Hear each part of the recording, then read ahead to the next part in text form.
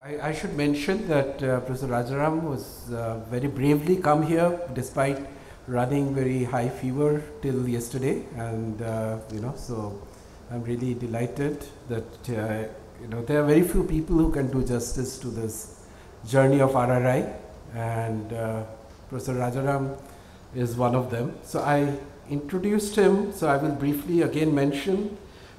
He studied physics at Vivekananda College and Institute of Technology in Chennai, then did his PhD at the National Aerospace Laboratory in the areas of optics and crystallography. He joined Raman Research Institute in 1975 and worked on a range of topics: optics, condensed matter, image processing, gravitational lensing, gravitational dynamics. There should be a cosmology and everything added to it. I mean, I can't think of anything that he doesn't cover. In the year 2000, he moved to Pune as the Center Director of NCRA, and then he retired from TIFR in 2013 and taught undergraduate students first at ISA Pune till 2021 and then at Azim Premji University. He is currently the visiting professor at the ICTS TIFR. During his career, he has made extended academic visits to top research groups, and he is a fellow of all the three science academies of India, has served as editor of physics and astronomy journals of the Indian Academy of Sciences, and in particular from 2015 to 2017, he was the chief editor of Resonance, the journal of science education, and has written many articles on topics in physics and astronomy for the journal. So let me invite Rajaram to deliver his. Thank you, Tarun. More formally, members of the Council of the Institute, the RRI Trust, well-wishers from other institutions, and members of the RRI itself.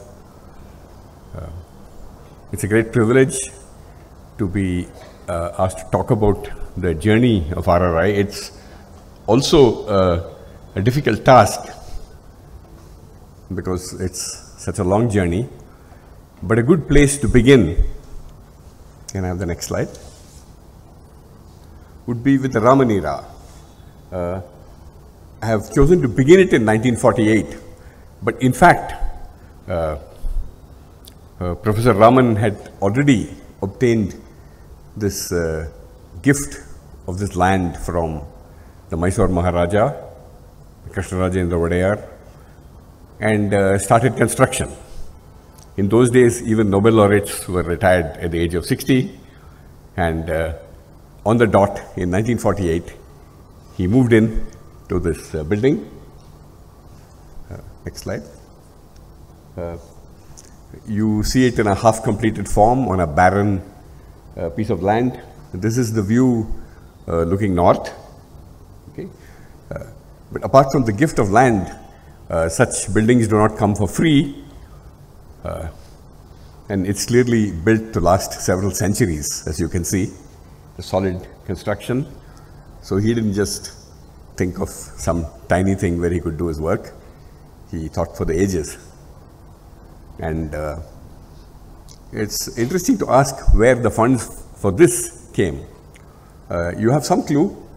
If you walk into that building, you will see that the Science Museum is named after Rao Bahadur Motilal Halwasia. In fact, some of us played a joke on the librarian. We said we want a book from the Lala Raghumal Khandelwal Science Library, and he went around looking for the library, but that was the library he was sitting on. So perhaps when we complain that businessmen are not giving money to us to do science, it is simply because we are not of the caliber and charisma of C.V. Raman. Okay? So let's take another view looking west. This is not a view you can have today because you wouldn't be seeing green around the Raman Institute. That's Savandurga, as you can see, and that is the Indian Institute of Science Tower. In fact, Professor Raman used to joke, only half in jest, that he planted those eucalyptus trees in order to block the view of the Indian Institute of Science tower. So clearly the parting in 1948 was not completely amicable. In any case, if you think about it, it's a miracle that yes, he moved into this building, but there was no electrical power. There was none of the equipment that he had at IISc.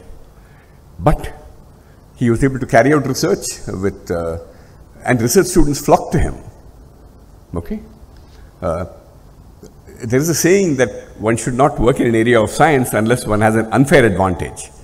And Raman's unfair advantage in this case was his collection of minerals, a faithful assistant who would stand and shine sunlight on those minerals and study them with cross-polarites. That's how they began, of course. Certainly more sophisticated things were done later. But it's also recorded that he had extraordinary vision in a very literal sense. So now let's look at some of his research students from this era. First, on the extreme left, you have D. Krishnamurti, who worked on some beautiful phenomena of iridescence and the colors. You can see many of these in the museum. Then third from left is A.K. Ramdas, who did spectroscopy and then went on to become a very distinguished solid-state spectroscopist at Purdue University, had a long career. Behind him, you see Padmanabhan, who was this dedicated, trusted, versatile assistant to Professor Raman, who did everything that was needed to back up whatever was happening, everything except glass blowing and electronics, which was the province of K.T. Balakrishnan, who is not standing here. Right?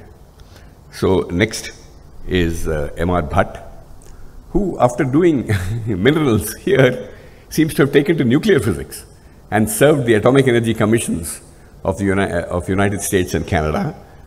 Next to him is A. Jayaraman, who passed away very recently.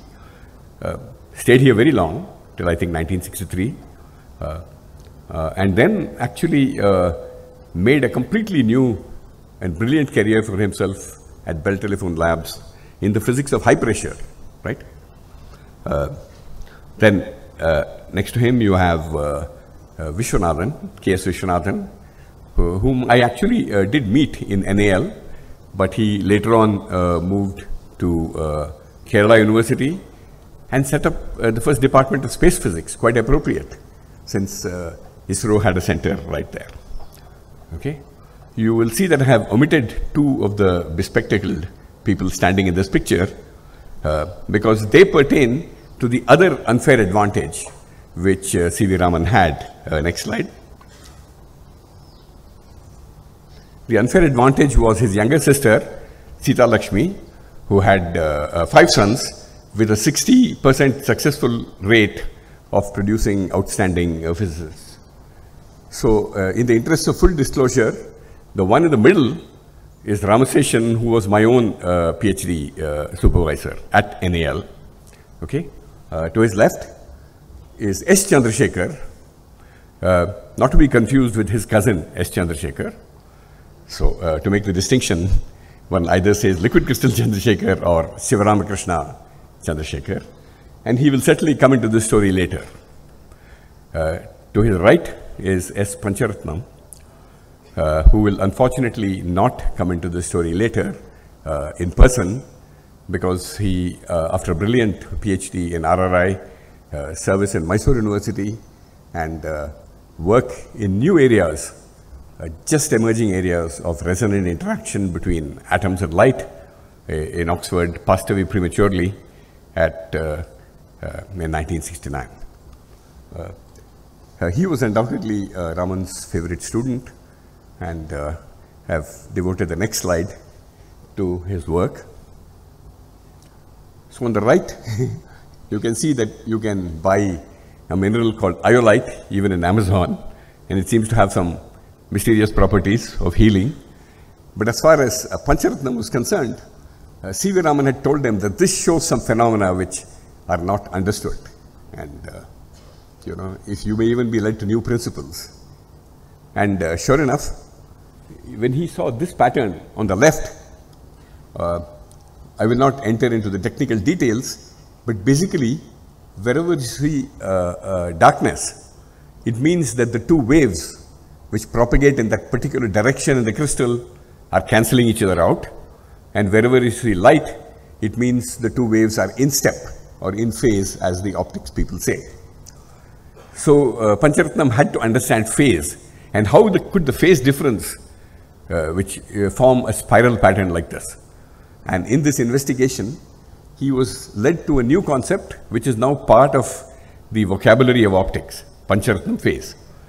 But I have to confess that it did not immediately enter the vocabulary of optics. It lay dormant for 30 years, and I will say a little more about that later. Once all the birds had flown from the nest in the early 60s, next slide, Professor Raman was really left on this campus with his devoted assistants. He concentrated on working on color vision, and he was increasingly isolated from home, despondent about Indian science and Indian scientists. There's even a board which I think is kept somewhere, which was put saying visitors are not welcome. This is the place of research.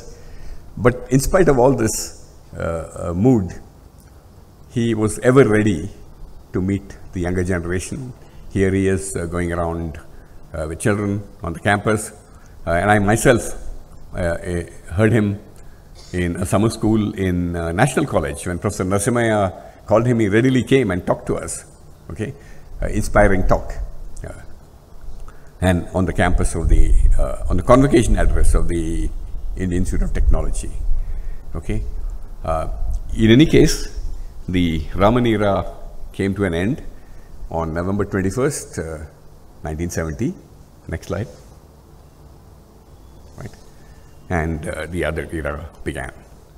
In fact, on that particular day, I happened to be in NAL as a research student of Professor Ramseshan. The news came that he had passed away, and all of us didn't wait for an invitation. We streamed into this campus, and there, in that location, there was the funeral pyre, and the mood in the entire city, every walk of life was here, was that a giant had passed away.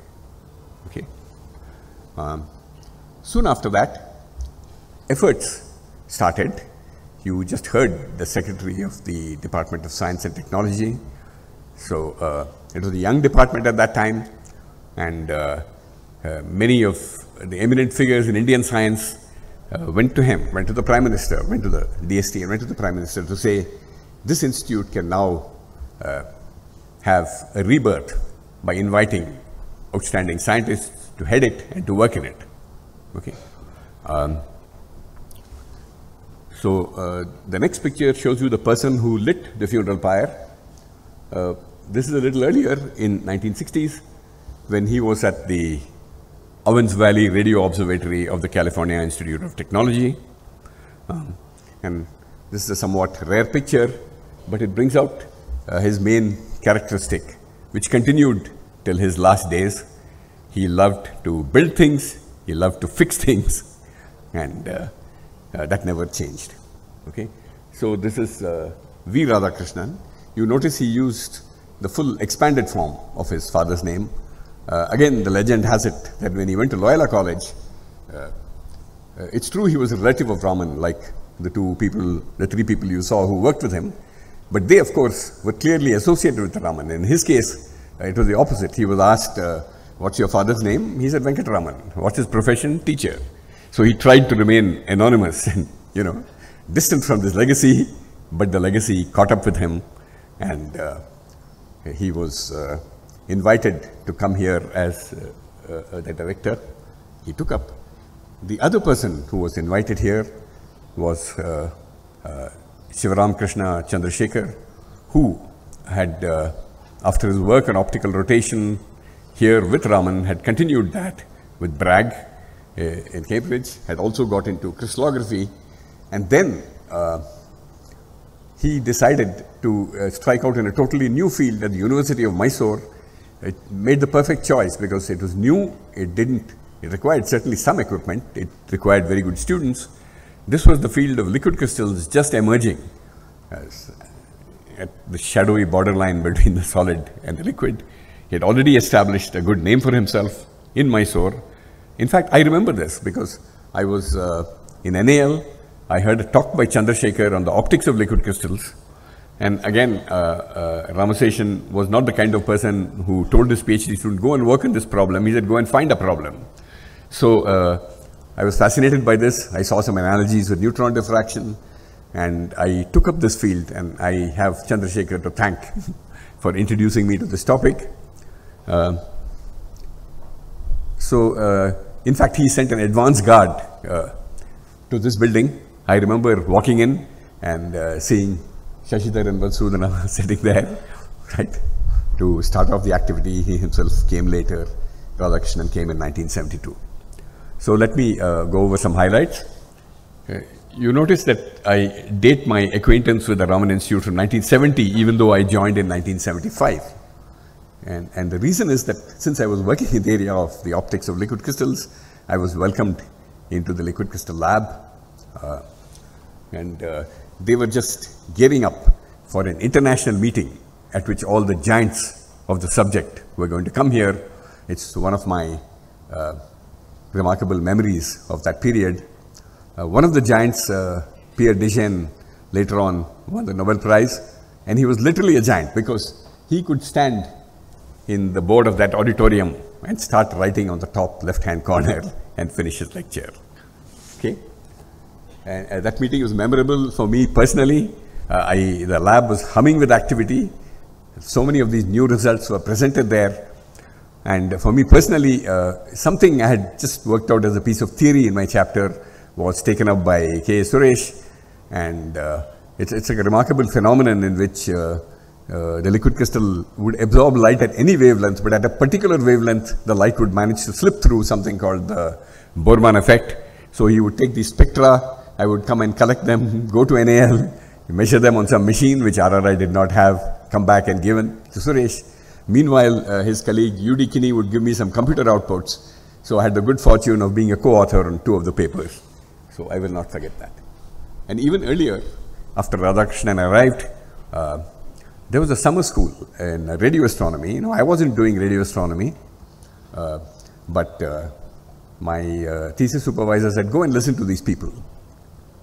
And later on, I learned that these were again the giants of the field. Okay. So when I actually joined, I was asked to sit in the main building, and the budgetary head under which my salary came was called cosmic physics, which is why I have put it in quotes. And my colleagues were Rajendra Bhandari, who had worked on quantum solid state, and Chandrakant Shukre, who had worked on particle physics. And soon after, we were joined by G. Srinivasan, who had again worked on condensed matter, and Hari Das, who had worked on particle physics. And the interesting thing was none of us were trained in astronomy, but clearly cosmic physics suggests that we were being pointed towards astronomy. So no one told us what to do. So I think Rad would sort of drop in and ask some searching questions and maybe tell us about some new developments or bring in some exciting visitors who would give some talks. And in this very interesting way, he sort of converted us to astronomy. In fact, it's all the more remarkable because all of us, theorists mainly, were used to thinking in terms of mathematics and in equations, and Rad's own style was very different. But we slowly learned that if he made some statement which looked very qualitative or intuitive, there was actually a lot of deep thought behind it, and we'd better take it seriously. Okay. So in this way, I think on another occasion I said he took up the job with missionary zeal of building up astronomy, literally a missionary, because he did a certain amount of conversion of all of us, right? So there were very nice summer schools here. 1976 is memorable because it was astronomy, and it was a collaboration with many institutes. Professor Govind Swarup of the Uti group initiated it, but then Vainu Bapu Professor Kasurirangan gave a talk there, I do remember. And if you look at the statistics, at least half a dozen of the people in that summer school took to astronomy. Hopefully we inspired them to do so. 77, Chandrasekhar arranged a summer school in physics, and again some of the people in that summer school went on to outstanding careers. I do hope that RRI revives this tradition. Maybe it already has. Plasma astrophysics, again more close to astrophysics, and there again this conversion strategy came. Professor Swarup just walked into the room and said, Rajaram, you will read up on recombination lines and give some lectures. I had no idea what recombination lines were, but I read up on it. And I also learnt that one of our visitors, Peter Shaver, had made some predictions that these could be observed with the Ooty radio telescope.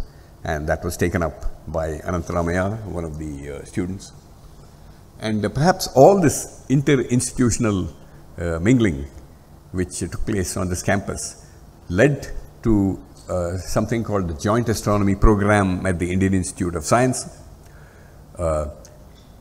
which is remarkable because the physics department did not have a single astronomer, and yet they were persuaded by the director, perhaps Professor Dhawan, to say astronomy is very important and let us get into it by admitting students, conducting lectures for them for 1 year, because you don't learn much astronomy in your masters.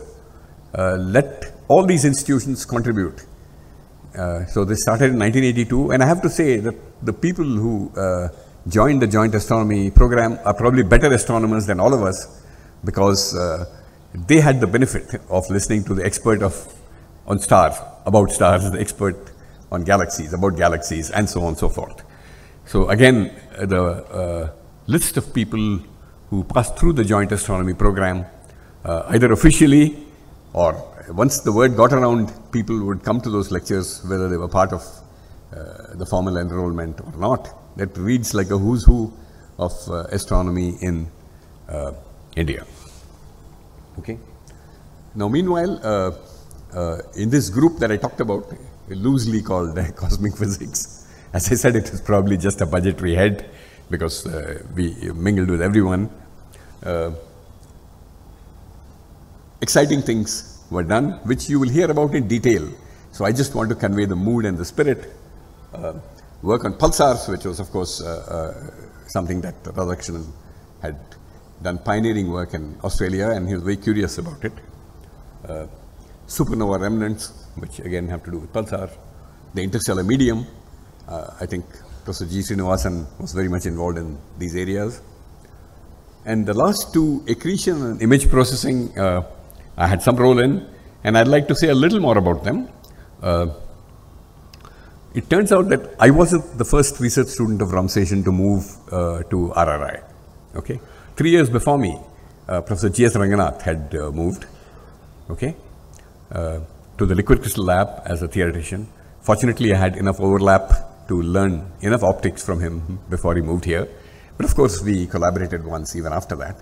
And 3 years after me, the next student of Professor Ramsation, by the name of Ramesh Narayan, if you look him up on the archive, you will find that he is one of the most prolific authors in astrophysics today. He spent 5 years here, but they were very eventful 5 years.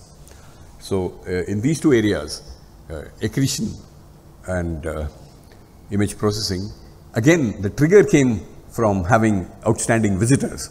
So in the case of accretion, it was Paul Vita, and in the case of image processing, it's a long story. Some of the pioneering work was done by C.R. Subramania at Ooty, which we learnt about because I think RAD was probably his thesis examiner. Then Rajendra Bhandari got into this field because there was a rather miraculous technique of image processing called maximum entropy, which took very ugly looking maps produced from the raw data and produced very beautiful looking maps. And Rajan felt, look, you can't get something for nothing. So he tested the method and found out when it would work and when it would not. And then when we had another visitor, Max Komisarov, who came with a new way of looking at this, Ramesh got into it. I mean, it was always true that Ramesh would get into it first and then try and suck me into it later. And we were able to clarify the mystery about why this method works. So Ramesh, of course, continued to work and moved on to a distinguished career in Arizona and Harvard University, where he is today. The other group, which of course we were all together on the same floor, we talked to each other, but it's worth mentioning because you will be hearing about it as a distinct category from Bala Iyer, is the group of people working on gravitation. And here it was seeded by Professor C.V. Visveshwara. And not to overlap too much with Bala's talk, let me just say a few things. Visveshwara, or Vishu as he was known, and you can see his signature in that cartoon, was a talented cartoonist. His lectures were deceptively simple, given how deeply technical and mathematical the subject is and how deeply technical his work was. By the time he came to RRI, he had also already done this work in his PhD thesis on perturbing a black hole. Till then, no one even knew whether the black hole was stable, whether it was a meaningful solution at all. And he was the first to nail it down. But this is the way he conveyed it. And then 45 years after his thesis, he was invited to IUCAA, and then there was a presentation of the first detection of gravitational waves, in which many of the people in IUCAA and RRI also were collaborators. So this is the signal, and the last part of the signal happens to be something which is there in Vishu's thesis, quasi-normal modes. So this is just to convey to you both what an eminent figure he was in general relativity. Of course, he worked on many other things. He attracted outstanding visitors, and he also attracted young people. So although I have also knocked on his door to clarify some of the subtle aspects of general relativity, I also learned a lot from people like Samuel, Dhurandhar, Bala Iyer, and you will hear more about gravitational physics later. So this is the picture of the so-called dome building, which you see over there, in Raman's time. Okay, you can see it's like a fortress, and it really was a fortress to prevent light from entering, and also to prevent temperature fluctuations from entering, because some of the most delicate experiments involving very long exposures were conducted there. It was a spectroscopy lab. Okay, it became the electronics lab, and surely one needed an electronics lab because, you know, I've shown you a picture of RAD, but so far I have not said anything about the radio astronomy activities which started here after that. So one of the first activities which started was that Professor Shastri of the Indian Institute of Astrophysics had already done some work on solar radio astronomy, and he had a long-standing ambition to build a radio telescope at a very long wavelength. There were not many such in the world at that time, around 10 meters, and RAD opened up the facilities in the laboratory of RRI to him. The atmosphere was such that we didn't even know whether people in that group belonged to RRI or so those activities started in this lab. And then next picture, you see here NVG Sharma. I should mention that even before he came here, Rad knew Govind Swarup very well. In fact, Govind relates that on a visit, Rad asked him, look, if I come here, you know, I need a radio telescope, at least to start with. I will build my own later. And Govind said, well, here is this area of spectroscopy with the UTU telescope, which we have not ensured. And if you like, I can reserve it for you. And apparently that's what happened. So the recombination lines, which I mentioned earlier, receivers were built in Sharma's lab, right? But Sharma also had this ambition. Unlike Shastri, he wanted to move to very short wavelengths, okay, millimeter wavelengths, okay. That took a long time. Came here in 1976. One of the interesting things he did based on the UTI experience was he told us, you know, don't go around looking for PhDs and MScs. In UTI, we had the most brilliant results hiring people just after their BSc. So many such people passed through his lab, and again, the results speak for themselves. They did very well. They learnt electronics, instrumentation under his very watchful eye, and they went out to many corners of the world. One interesting thing is that there were these regular radio astronomy lab meetings where all these people would get together, and we were all encouraged to attend them. So as a result, I also attended them. I kept learning, not by actually reading any book, but by listening to people. And the deal was that, I could visit any of these telescopes, Gauri Bidanur, Uti, or even Mauritius, provided it did not touch any of the hardware, okay, purely as a theorist. And I picked up a lot about radio astronomy just out of curiosity, little knowing that in the year 2000, I would shift to a full-time radio astronomy institution. So let me show you a picture of the millimeter wave telescope. It's no longer there. Its lifetime is over, but you can see that it's quite beautiful. But let me tell you a few more things about it. At a wavelength of 2.6 millimeters, you need a very, very accurate surface. The fluctuations from the parabolic shape cannot be more than a small fraction of a millimeter. I think it finally turned out to be about a quarter of a millimeter. Now, Robert Layton, one of the legendary figures of Caltech, middle author of the Feynman Lectures in Physics, had perfected the technique of making such telescopes. And thanks to the Caltech connection, he willingly shared everything about how he did the telescope. But it's one thing for Layton to make the telescope, but it is not trivial to do it here. So this was taken up, again, one more NAL connection, the mechanical engineering team.